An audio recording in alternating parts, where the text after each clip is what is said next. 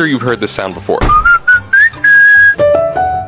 So I write music for big brands through sync licensing, and despite how popular this song is, a lot of people don't know who wrote this. People thought it was Justin Timberlake and Pharrell Williams. This is what actually happened. McDonald's stock price was super duper low. So they come up with a global marketing campaign with this German ad agency, and this is where the name came, I Love It, and those 5 signature notes. So they hire Butch Stewart to use these notes to make it popular. Corporate absolutely loves his idea. So they take it a step further and use influencer marketing. Enter Pharrell Williams and JT. Here's another reason why earworms in music theory is so important. Pharrell literally infuses the hook of the song and the slogan to create an ad that literally transcended all media platforms at the time. And JT was popping. They pay him like $6 million to record this song.